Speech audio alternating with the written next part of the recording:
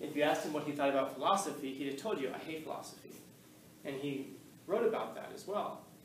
He wrote about how philosophy was taught so much as just ideas on a page. And you'd have like, what was it that he said, I'm trying to remember the exact quote, but something to the effect of words attacking words attacking words. And that's all it really was for him. It wasn't productive, it wasn't useful, it wasn't practical. And so everything that he writes it as I mean, if he were alive today, we'd probably call him a self-help guru or something like that. We probably wouldn't even call him a philosopher. But if we called him a self-help guru, he'd probably attack us physically as well, because he'd have hated that label also. But yeah, he believed that philosophy should be practical. But anyway, his thinking is so incredibly original. It's one of those things where with students especially, I wish I could take like the things I know about what was done before him, what was going on in the world when he was alive, and I wish I could just dump it into your head so that you could look at him and go, wow, that's quite phenomenal, what this guy came up with. I like him a lot. I don't agree with a lot of what he says, but the fact that he came up with some of these ideas was incredible. Like, again, that statement, what doesn't kill me makes me stronger. I've mentioned before, that comes from him. And he's very specific in that sense. He's saying what doesn't kill me makes me stronger, not what doesn't kill most people. You know, because it's not true that what doesn't kill most people makes them stronger. What doesn't kill most people makes us jaded, makes us bitter, resentful. It doesn't leave us stronger in these ways. And so he's talking very specifically about himself, but it's kind of worth, I don't know, maybe even worth pursuing to live a life this way. Because, as I've said, life is suffering. You're going to suffer in life. So you have that choice of whether we can be made better by it, stronger by it, or whether we can become bitter and jaded and so forth by it. But anyway, sorry, his thinking is so incredibly original to him that he's so smart it's scary, actually, when you read the stuff he writes. I mean, and I've told you before that he suffered from a neurological condition. We call them migraines, but they were really debilitating migraines. He couldn't write for more than 20 to 30 minutes or so at a time. So when he would write, it would have to be so, every sentence would have to be so deep, and I mean deep with meaning, because he couldn't write very much at a time. And this is a guy who went through a lot of suffering in his own life. And he went through a lot of suffering that was his own making. He brought suffering on himself in a lot of ways, which is true for most people. And I think that that's useful because we can look at him and say, well, yeah, but you know, this guy brought it on himself. He put himself in this situation. The guy was a full professor, I think, at like 23 years old, something like that, which is incredibly young. Typically, you'll become a full professor like when you're in your mid-30s or so. And he was recognized by his peers as being so incredibly smart. And he did it for a couple of years, and he hated it because he said that the university had nothing to do with learning. That it was just people going and getting pieces of paper and degrees. They weren't really interested in that stuff. So he turned his back on it, and he essentially became unemployed. And he lived poor the rest of his life. And he could have lived very well as a university professor, earned a lot of money, been stable, secure, but no, he wasn't seeking stability and security. So you might say, well, then he was stupid. Yeah, he brought that suffering on himself. That's true. I guess the question is, what suffering are you bringing on yourself? Because we're all bringing suffering on ourselves by the things that we do. And it's so odd because we know usually ahead of time that we shouldn't be doing things, and yet we do things. What makes most of us feel happy leads us into harm, and yet we do it anyway. And it's a good question to ask ourselves, like, I'm sure some of you have done stupid shit in your life and been like, why do I do this? Why do I do this? And you're answering your own question. We do it because will we be bored otherwise? So Nietzsche's approach is he's saying, let's embrace this. You know, you're going to suffer in life, embrace the suffering. It's very different from Frankl. Frankl, if you recall, Man's Search for Meaning, he's telling us you're crazy if you can avoid suffering and you don't avoid it. He's saying the suffering that you can't avoid, engage in it. But if you can avoid suffering, avoid it. Nietzsche is saying never turn your back on suffering, because suffering is the thing that makes you better. And so if you only engage in, like, let's say, like one episode of suffering in your life, you've only got that one opportunity to become better. But if you engage in suffering every day of your life, and you allow it to make you stronger, you don't back off from it, you don't allow it to make you jaded or resentful or anything like that, well then, you're going to become better and stronger every single day. I was watching this, if any of you guys have Netflix, I think it's called Wild Babies. Well, it's interesting, you should watch it. It's a dog, I don't know if it's National Geographic or what it is, but it's one of those nature ones, and they follow just like cubs, baby penguins, baby monkeys, and the whole idea is about how they go from how old they, from being born to finally becoming adults. And it's a relief when they name one of the animals in there. Because what does it mean if they're going to name the animal? They're going to come back for it? Yeah, they're going to, they're going to come back. Oh. Yeah, so if there's a documentary and I say, lion cub A is struggling to survive, what's going to happen to lion cub A? Dead. But Shantu, the cub, now they've named it. So what's going to happen to this cub? Survive. He's going to survive. Like, oh, okay, they named it. So then they track them, and you can see how the animals that are there who engage in the struggle are the ones that become better and stronger. So for example, there's this one where there's a lion cub, and she won't assert herself. So when something gets killed, she won't assert herself. She won't go in and get her portion of the food. And if she tries to, they'll chase her away. They'll growl at her and chase her away and all that. And then at one point they show her she's laying in the shade, and they're saying she has to eat today. She's going to starve to death if she doesn't. And then that suffering is enough so that when there is a kill, even though she's weak, even though she can't stand up for herself, she goes and does it anyway. And she, one of the lions roars at her, and she roars back at him, and she's dying. And she's going over the pile of everybody to get into I think it was a zebra or something like that they were eating. And it was just okay. So then that struggle made her better. And then they cut to later on, a couple of days later, and they show her, she's running around, she's playing with all the cubs, which she never did before. And then this big-ass hippopotamus comes out of the water. And if you know about hippos, I think it's the leading cause of animal death in Africa. People are killed by a lot of hippos. We think they're so cute. Oh, hungry hippos. Yeah, very hungry hippos. And they will kill you. And you see them under the water, you just see their faces, their eyes. And then all of a sudden when they emerge completely, these things are enormous. So all the lion cubs are sitting on this beach just kind of chilling, and this hippo comes out and starts coming out of the water because the hippo doesn't want them that close to the water. So all the cubs start to back off, but this one cub who's now learned how to assert herself, she stands up to the big giant hippo. She stands no chance against this hippo. And it's actually a great reminder about nature. If her and all the other cubs and the lions, if they all jumped on this thing, they could kill it. And this thing is enormous. They could kill this thing, though. But they might lose a couple of them in the process. They might break a leg, and that's, of course, a death sentence where they are. So a lot of times you see these animals where they run away from a fight, and you might think why, but you're a lion, but you're this, because it would cost them a lot to get into that fight. It's just not worth it. So anyway, so she stands up to this big hippo, and the big hippo and then because she does that, all the other cubs are well, she's going to do it, I guess we're with her, and they all stand up to the hippo also, and the hippo's not dissuaded. He wants them away. So he starts to approach them, and then she figures out some fights are not worth having. So she retreats and she leaves. All the other cubs follow her. So she's learning still that that there are those limits. Yes, a couple days earlier, what was the limit? Everything. She couldn't even eat. She was barred from even that. She didn't even have the courage to eat. And then fast forward a few days, a hippo? Let's see what this thing's all about. But then she also learns that's what it's about. Okay. So now she learns that there are perimeters. Once she busted through that first one, it's oh, sky's the limit. And she learns out, no, that's not the limit. This box is the limit. And as she gets bigger and so forth, she'll expand outside of there. But that's the same thing about all of us. That there are these limits that we impose on ourselves.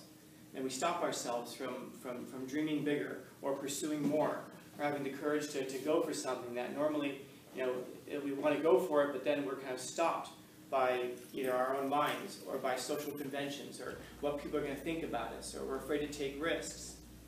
And Nietzsche is saying that all of those are silly reasons not to go for something. Because if you go for something and you fail, what's the worst that happens? Well, you fail.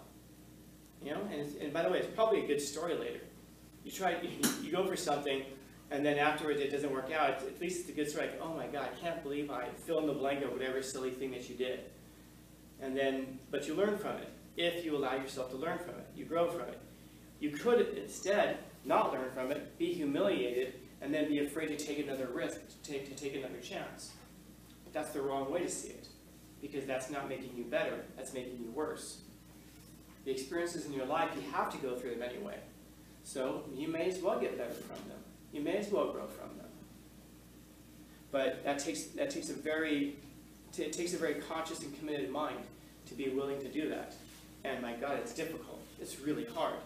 I mean, how many students have how many students have sat in front of so many teachers over the eons, and the teachers who have said, seize the day, make the most of it, and we all kind of go, yeah.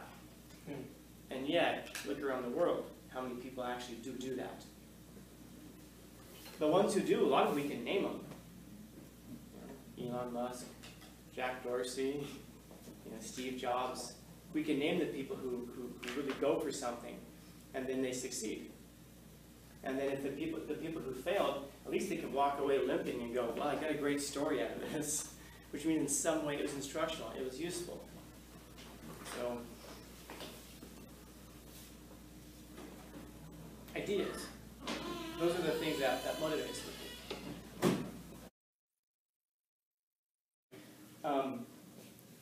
So he's talking about this dichotomy between thinking and feeling. Thinking and feeling.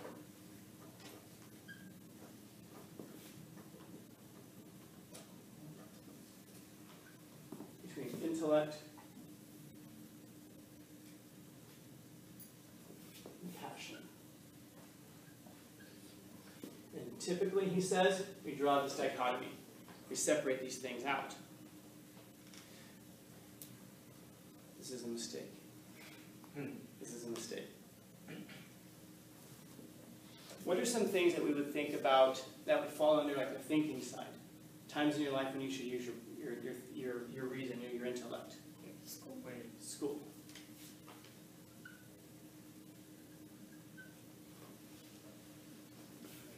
When you're about to say something in an argument, maybe? Hmm? When you're about to say something in an argument.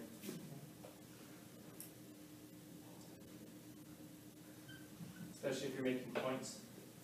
When you're trying to make your life more convenient, like a situation just better.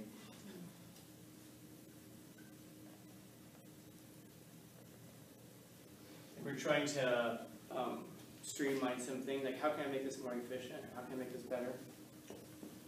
Like thinking on your feet, or how would you put that? Quick wit. Yeah, Or kind of like how to figure things out, almost like kind of like a puzzle. Like you don't know which goes where, but you kind of like figure it out. Puzzles. How about feeling and passion? What would we typically put over there? Sports. Sports. That's interesting. What else? Cooking. Cooking. art. Philosophy. Well, if you ask Nietzsche, yeah. Careers. Relationships.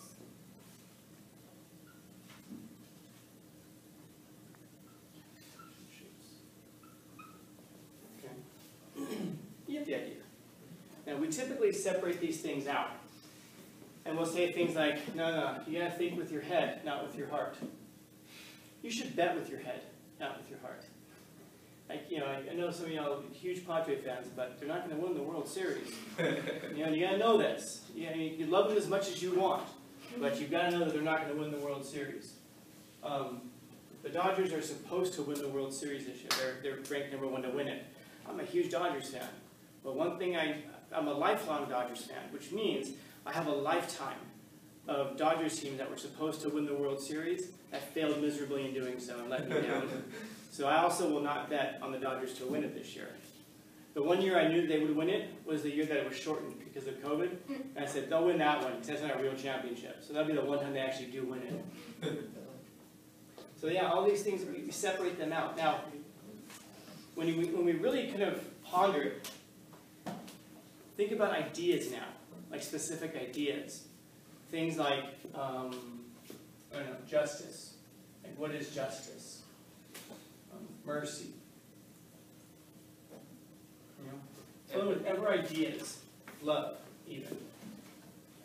There's empathy. Empathy. Empathy. All of these things here. We think of these almost as being kind of separated between the two. What I mean by that is this. If we think about first off, what is justice? Right? I don't know. I don't know, but I know it when I see it. I don't know what justice is, but I sure know when I see it. It's very difficult for us to define what this is. And we might say it's like, oh, it's getting what you deserve. Well, if it's getting what we deserve, does anybody in here want justice? No, I would say justice is something. Justice is where two people get a part of what they want. So if we cut a cheeseburger in half, that's justice? I guess Hello. so. In a way. If we cut a cheeseburger 2/3 me, 1/3 you, is that justice? Well, we're both getting a part of what we want. I'm just getting more of what I want. I guess it is. It's hard. No, it is a hard thing, and I know that throughout the year I drop these things on you, or I'll be like, okay, what's love? Give me a definition, quick. If you haven't thought about it, it's hard to come up with stuff like this. And any of you guys who do come up with ideas on the fly like that, it isn't just that you're participating, it's something much deeper than that. The fact that you can come up with something that quick. I mean, when I ask you something like, what is justice? I've been studying this for 20 years as a student. So I should have some ideas of what this is, and what this is, and what this is, and what this is. But if you've never, I mean, if this is like the first time you're being asked to think about these things, it's actually quite incredible that you can come up with anything at all. You know, even something like this. And then that's how we find out, well, let me sharpen this, because we seem to have an intuitive idea of what justice is. We just don't know how to define it or how to explain it. That's why I said, only half jokingly, I couldn't tell you what justice is, but I know it when I see it. Because that's the same with most of us. We probably, you know, if I ask you, is this a just case? Most of us could probably say yes or no, and we'd be on the same page for the most part. But if I ask you to explain what's just about it, well, that's where it becomes difficult. So what Nietzsche is saying here is that all of these things here, thinking and intellect, these are the things you have to have in school. Show of hands, how many of y'all really want to be here? Like here? Yeah. Hands start to go up and they collapse. And even like on a normal day, it's one of the reasons like when my students ask me why I decided to teach here instead of at the college. Because for a while I taught full-time here and I taught at the college. And the reason I just couldn't do it anymore because I'm teaching 10 classes. That's a lot of classes to be teaching. You can imagine what the grading looked like as it is right now with only 5 classes. But I just couldn't do it anymore. It was too exhausting. I did it for a few years actually. And I had to make a decision whether to be here or whether to be over there. And I chose here because this is, well, it's a hell of a lot of fun. And over there, it's really easy. You know, at the college, it's really easy. And when you go to I teach over there, it looks like every desk is full. Everyone's looking straight forward. Everyone's sitting there taking notes. Everyone's asking a ton of questions. I got people even sitting in the aisles because there aren't enough desks for people to sit. And everybody who's taking the class signed up for it. They want to be there. And then they hear about other professors. Like, we were saying last time, Rate My Professor. Yeah. There's a website where you can go and rate your professors. I've never looked at mine.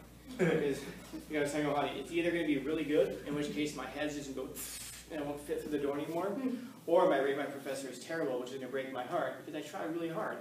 So I don't even know, I don't know what mine says, but you can go up there and you can see how what other students think about teachers, and then you can sign up for those classes. So when your classes start getting full, it means that they say very nice things about you.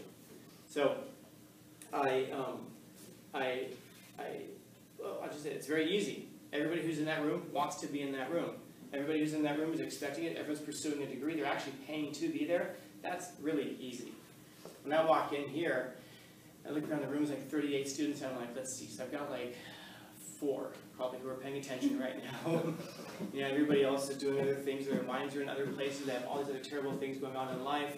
Start to realize that if you want to be somewhere, that's how you're really going to learn. if you want to be in this class, you'll learn. And that doesn't mean like, you know, maybe you were put into this class, but even you can still have to be here, which of course you don't have to be here, but you get what I'm saying. You're still going to have a positive idea, positive sense about the place, so you're going to get a lot out of it. So there is a certain level of want that's attached to this, which of course want belongs to feeling and passion.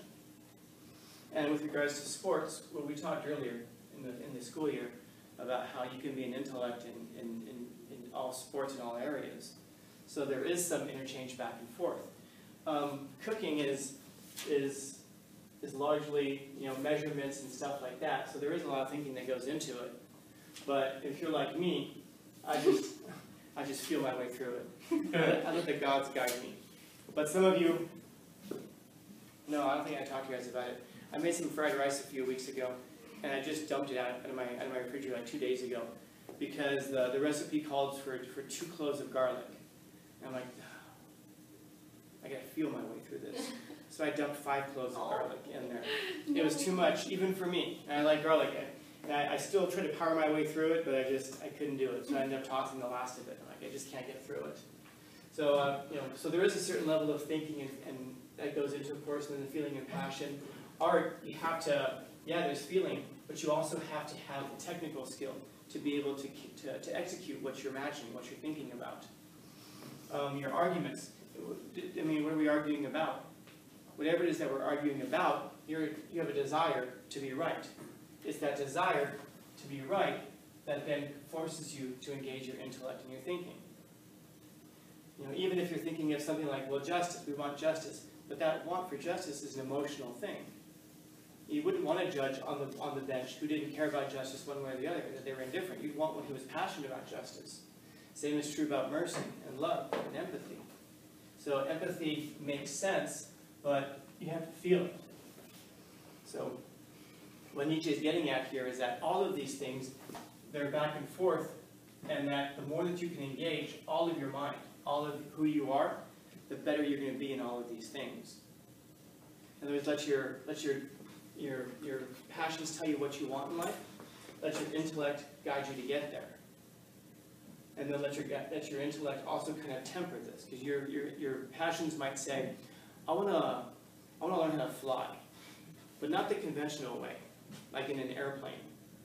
I want to learn how to fly like without any help at all. So I'm going to jump out of an airplane with no parachute, and I believe in myself. Hopefully your intellect takes over at that point and says, don't jump out of an airplane with no parachute.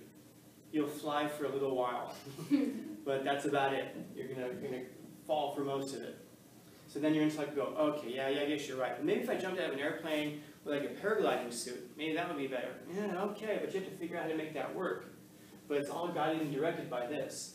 The problem is that we separate these things out and we downplay this a lot. You know, this is the stuff right here that makes life worth living. It isn't the intellect that makes life worth living. Intellect is the thing that makes life possible. But this is the thing that makes life worth living.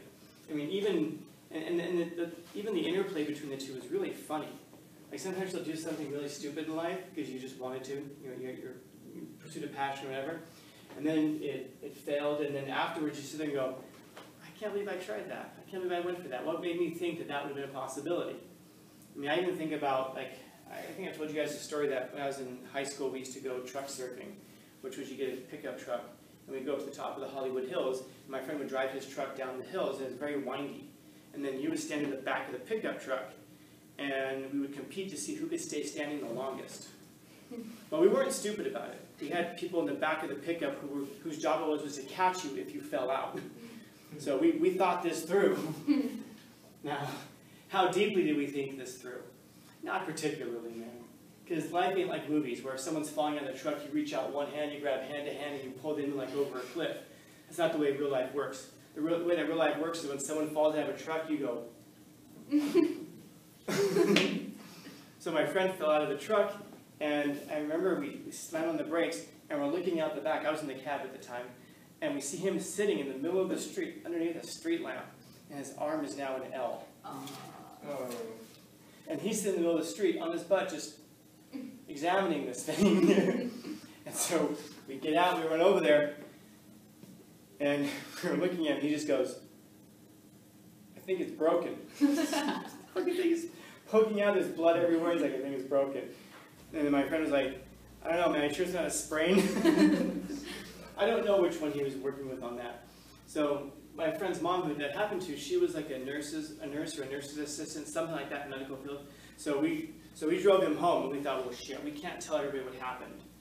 And fortunately, he's still in shock. The adrenaline's still going. So we're like, one guy among our peer group was like, well, one of our friends said, well, can we just put it back? Like, put the thing back? And so I was like, I don't know. I mean, is that possible? Not a lot of this going on. What's guiding us? The fact that we didn't want to get caught. So now we're trying to engage the intellect so that we don't get caught. And so we came up with this brilliant plan where we take him home, we sneak him into his house, and then he waits like 15 minutes or so after we leave, and then he falls out of his bed, hits the floor, making a loud noise, and then he can yell. Like, ow! And then his mother will come in, see that he has broken his arm by falling 1.5 feet to the floor. So we just thought, this is a brilliant plan. You know, we should all become generals in the army. We've come up with some great tactics here. So we do that. We drop him off at home. We all go home. The next morning, my friend's mom calls me, and she goes, what did you do? I'm like, what do you mean, what did I do? I don't know. Who is this? And she said, do you know who this is? She said, what did you guys do last night? And I'm like, well, we went, hung out at the mall, and then dropped him off. She's like, no, he's telling, his arm was shattered. He had a compound fracture, and he's trying to tell us that he fell out of the bed. She's all, that's stupid. So the only person who could come up with that would have been you. But I didn't come up, it wasn't even my idea. So I was like, oh. So I could honestly sit there, like, you know, clutching my pearls. I did not. What are you talking about? But I could see why she would say that. You know, because it was just we get a bunch of idiots together, and we didn't engage our intellect very properly. We were just trying not to get caught. And so afterwards, we're sitting there, and we're thinking like, oh my God, I can't believe we tried to pull that off. That was so stupid. But it's a funny story. I'm still telling it 20 years later. You know. So Nietzsche is saying he's a guy who thinks in such a way that the separation between all of these things has disappeared. That he engages his whole mind, his whole personality, his whole intellect in everything that he pursues. He pursues everything as an entire person, a whole person. Not separated out. He's not living as half of a person, but he's living as a whole person.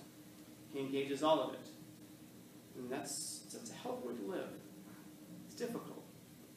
It's difficult because that means that all of your ideas are tied to your emotions. And all of your emotions are therefore, of course, regulated by your ideas. And so there's a tension there. It forces you to work things out. But if you do work it out, he's saying, it will be worth it. Questions, comments, concerns, complaints, criticisms, critiques?